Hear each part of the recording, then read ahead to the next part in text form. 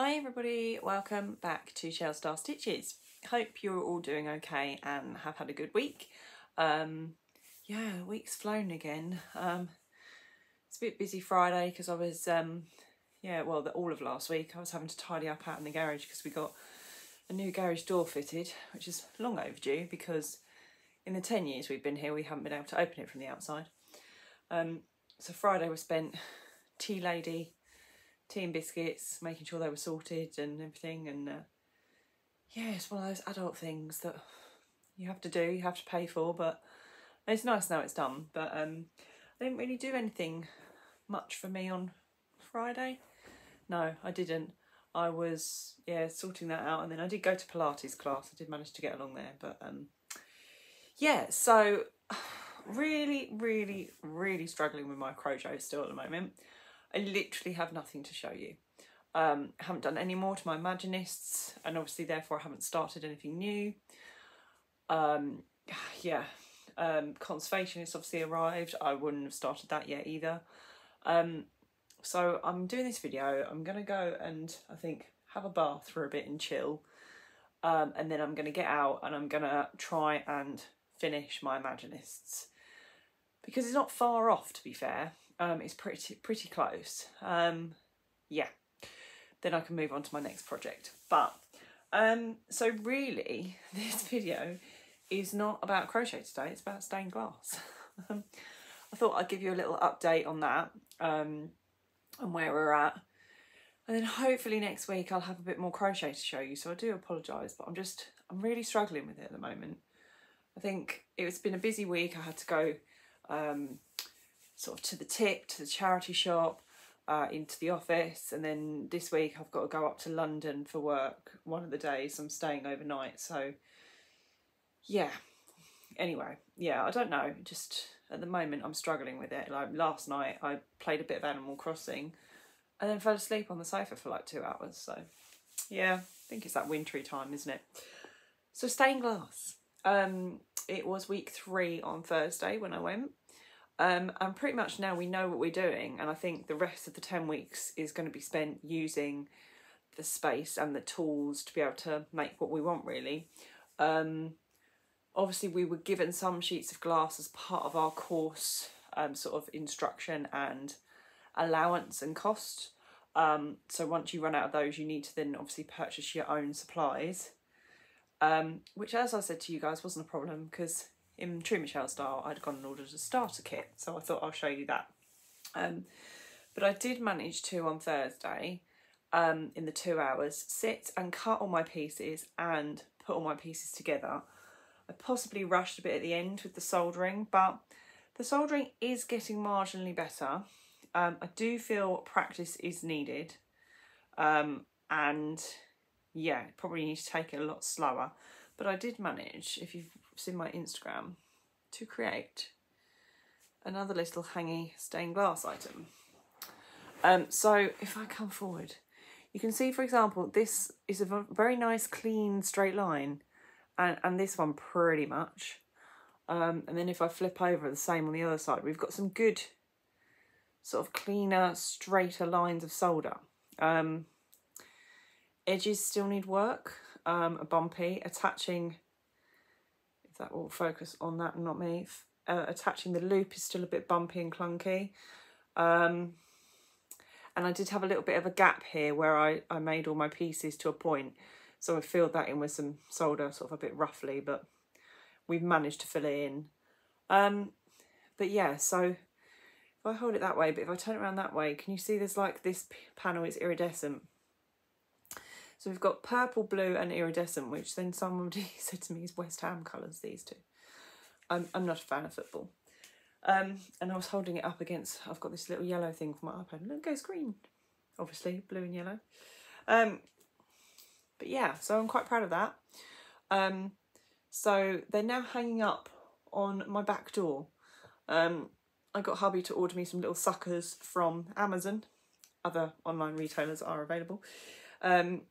So some of those little suckers were just like the round, and I've been able to hook that over. I'll show you in a sec, I've got some in the box, but yeah, so quite pleased with that. Another attempt. It looked really nice when it was all foiled. So yeah, I mean, it's holding together, which is all good. So yeah, I have ordered myself some glass from a company online because I've got 2 projects in mind that I want to make. So I've ordered the appropriate coloured glass for those projects. My basket was originally full with pretty glass that I liked the look of, but I was like, no, I need to plan and make sure I've got glass for things that I want to make. But starter kit arrived, and that did come with some pieces of glass as well. I'm probably not going to unwrap and show you the glass because last night I sat and wrapped it all carefully and so it doesn't get broken. But went to Hobbycraft and got myself a storage box. Not too sure where the storage box is going to live. At the moment it's behind the sofa in my lounge. Not enough room in the craft room. So when I went to Hobbycraft as well, I did pick up these.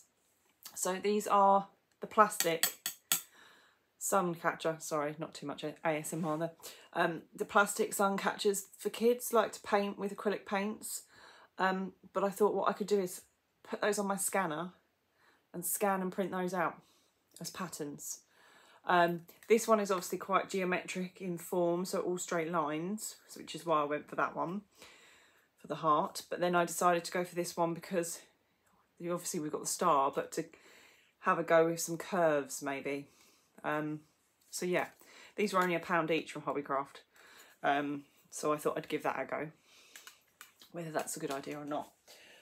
So the starter kit, oh, let's take these out first. So these are my pack of, I got an assorted pack of suckers in, if I get out the 3 different sizes. I think there's 3 different sizes here. Yeah. So this large one was too large, the little knobbly bit. So mine are actually hanging up on, I think this one. Or have we got 4 different sizes in here? No, it just looks different when it's stuck up on the window. Yeah, this size, because obviously it's flattened out, to hang, and it just snugly fits over there.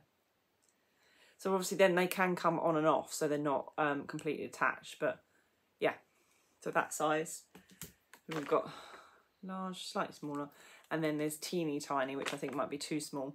But yeah, so that was just like £5 for a pack, a multi-pack of, I think there's 30 in there altogether, so like 10 of each size. So if we don't end up using many of the big ones, then I'll know that I'll need to order the slightly smaller size. But there you go, that's that.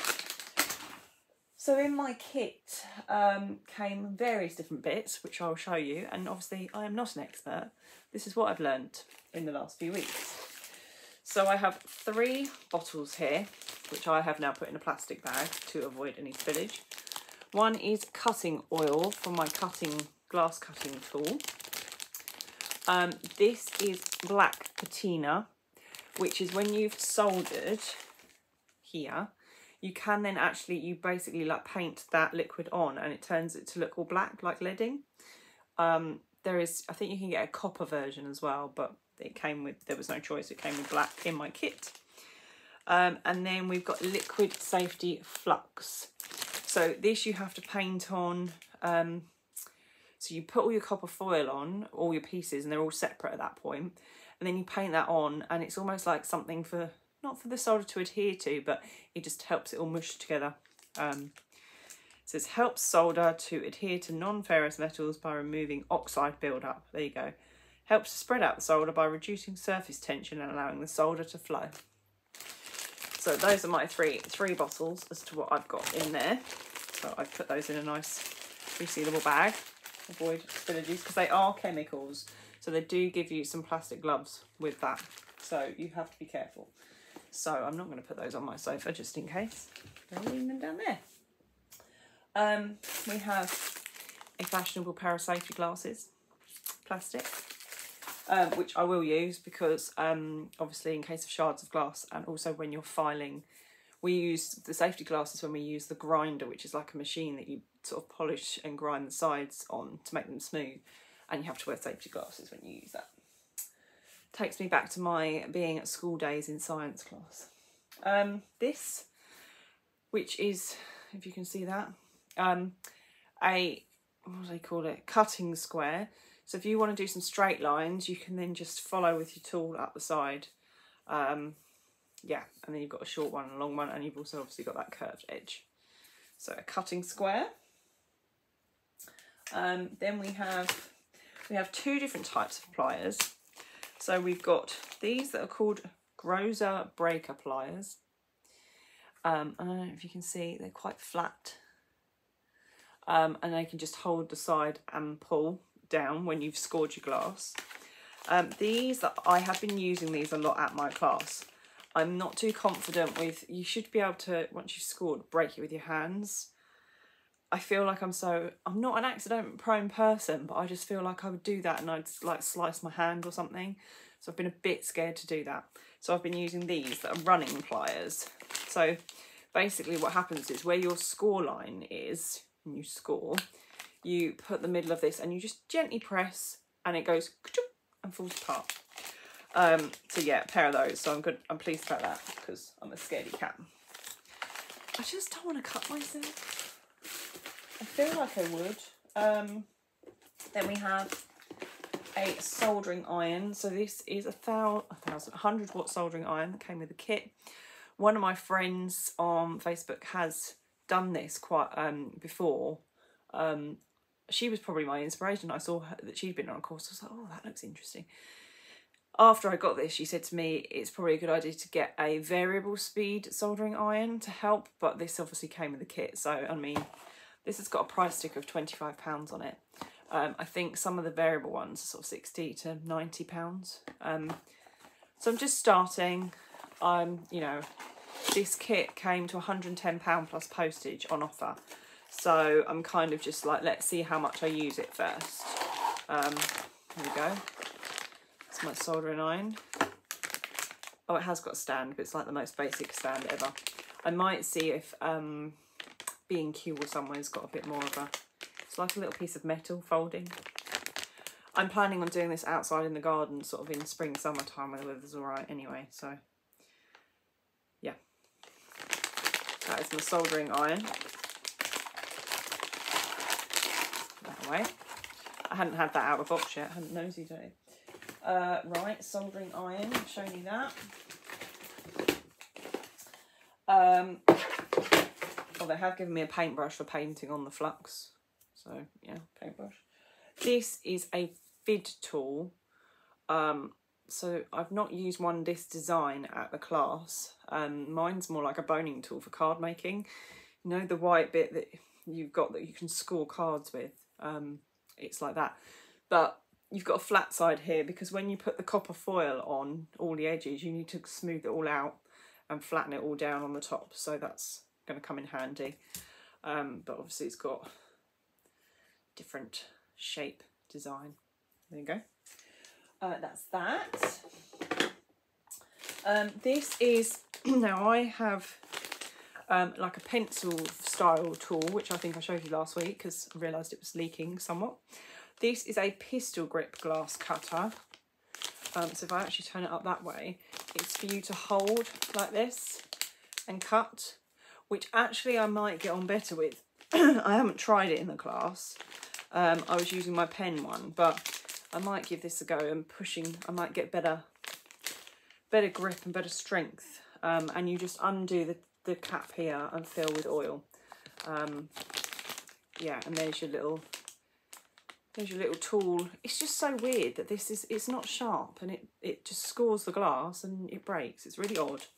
I was expecting it to be something really sharp, but so I've got one of those. I didn't realise they had put some patterns in the bottom. There's some slightly random, but I think about out of my realm to I'm not quite there yet. Then we have last few bits, a double-sided diamond file. So we have an electronic grinder at the classes and they're about £350. Again, one of those tools that if you get into it and really enjoy it and want to do it regularly, worth spending. At the moment, I'm going to be using or attempting to use this diamond file to file down my glass and smooth it off. yeah, so we'll see how that gets on. I mean, you should be able to, I would have thought, do this sort of thing at home with this, but yeah. Anyway, copper foil. So this is what we use to put around the edges. You can see there, it looks a bit, it reminds me of slug tape. But that is our copper foil for putting around the edges of the glass. We've got some copper tinned wire, which is what I've used for doing these loops on the top. Just put them around a pencil to make the loop. So, but I suppose in case you want to do anything, a lady made a seagull and she wired some, like they were the legs, and she put little feet at the class. So yeah, it's a good idea. I think she's been on one before because I'm like, I'm not there yet. I did get a pack of these, so I have been given a little pack of little jump rings, so I can then therefore solder them on to my item. But obviously, in comparison to the sizes that I've been making, they're quite a bit smaller. So just to bear in mind. I wonder if they'll go over my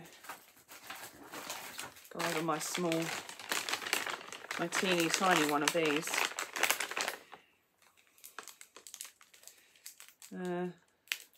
Maybe with a bit of a wiggle it will go on, so that will work on these teeny tiny suckers possibly.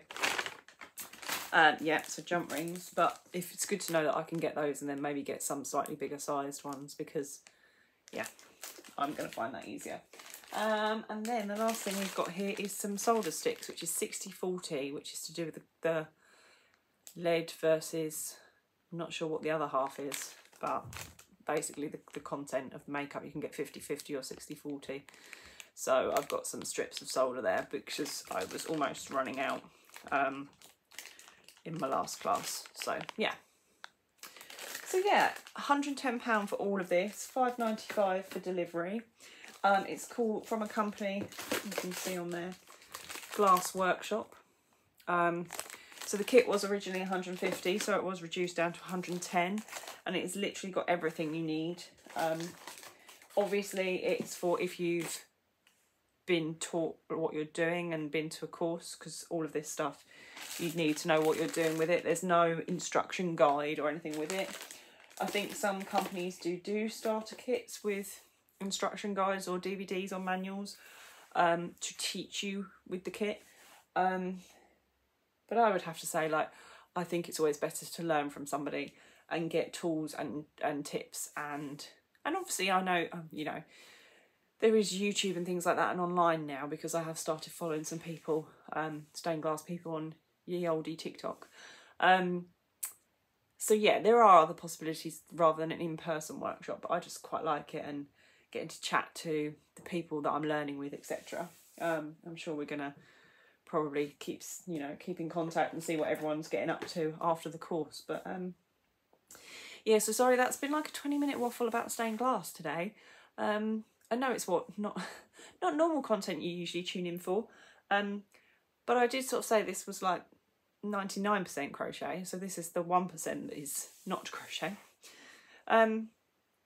Yeah, I mean, I suppose I don't think I've lost my crojo for the stained glass, if that makes sense. I haven't like swapped for another, because I can't sit and do the stained glass of an evening. I think possibly just doing the course and getting back into the gym as well, two nights a week. So it's 3 nights a week I'm doing something now, so that's possibly why. But yeah, so that is my stained glass starter kit, just out of interest for any of you. So apologies if that isn't your normal cup of tea, but you might have found it interesting. I did make a purchase in Siobhans Crafts update this morning. It was at 10 AM. Possibly you can go and find some things still in there. Obviously, a lot of her sort of one-off special items do tend to sell out quite quickly. I didn't buy yarn. I had yarn to show you today. I'll go and get that in a minute. I did purchase a project bag, and she started doing acrylic like yarn, caked yarn holders, like on a wristband. But I bought basically a Harry Potter gift set one. So it was a Harry Potter themed project bag, house colour hanging yarn holder, and some stitch markers. I wasn't going to get it. I was supposed to set an alarm to order it and I didn't, because she only had one of each house colour. I think she was just sort of messing around seeing if it would work. And I would have bought Gryffindor, but Gryffindor and Hufflepuff both were gone this morning, and I still ummed and ahed, and then it got to about 11:30 and they still had Slytherin and Ravenclaw in there, so I purchased the Ravenclaw one. So yeah, I've got that coming. I am going to go and pause this video because I do actually have some yarn to show you that I said I ordered. So yeah, if you wait here a second, I'm coming back with yarn. Bear with. Right, I'm back. I always have to take a minute after running up the stairs. So I did mention to you last week I'd purchased from Yarnsmiths, who's somebody I haven't purchased from before, and not Yarnsmiths, sorry, Yarn Unique. That's who I've purchased from before. And also I've made a Woolly Mama's order in the update. And what I'm going to do is, because I've noticed the lights are on the orangey colour in here, so let me go in. I'm going to make them bright so you can see the colours. Wait for it. There we go. Sorry, I should have recorded the video in this. Lost, bit of a lost cause I am this week. Right, but you need to see the yarn in all its goodness. So Yarn Unique, yeah, I've not ordered from before, so this is my first order. And I've ordered 3 colourways. 2 are similar. So I've ordered Aurora number 6 and Aurora number 7. So this is number 6 with some turquoise in it. So turquoise and navy and purple. And then this is number 7, which is more just purples and blues. So number 6 and number 7. Really lovely colourways there. So these are Merino DK sock. So 75% superwash merino and 25% nylon, which is my normal quantities and normal lengths, 225 metres per each. And then I've ordered Neon Rainbow. So again, this is the same DK sock. Yeah. Oh, the lights just changed themselves again. Why are they doing that? Hopefully they'll stay. Neon Rainbow. There we go. So yeah, really pleased with those, and it's a new indie dyer. So yeah, really happy with those. Yeah, so check them out. Yarn Unique. Yarn Unique. Right, and then the other set that I purchased was a Woolly Mama's Gradient set. So these are 5 lots of 50 grams. And this is what it is. It's Hummingbird, it was called. Look at that. Let's turn it around so you can see. Really stunning colourway. Really love that. And it is very Hummingbird. So that arrived this week. I've still got 2 gradient packs from last year, like the summery ones that I need to do something with. But yeah, Hummingbird, really lovely. I think that'll be like for a shawl or something, because that's 250 grams there, so just about enough for a shawl. So yeah, apologies for the lights keep turning on and off and me being a bit useless this week. You know what I'm like.